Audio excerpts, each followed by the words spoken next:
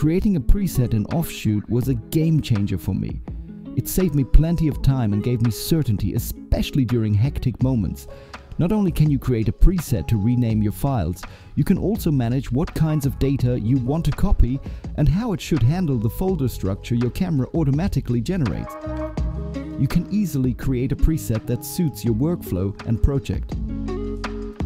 For instance, if you don't need the metadata files your camera creates and only need the video files, do the following. And OffShoot will only copy the files. No manual moving and deleting of files to keep your project tidy. I love the rename files function. You can drag the elements in the box at the bottom to create your unique name preset. This will speed up your workflow massively. The following videos of this series will explain more deeply what each organize setting parameter does. Press the subscribe button if you like my videos and share them to help me reach more people with my tutorials. Thanks and bye-bye.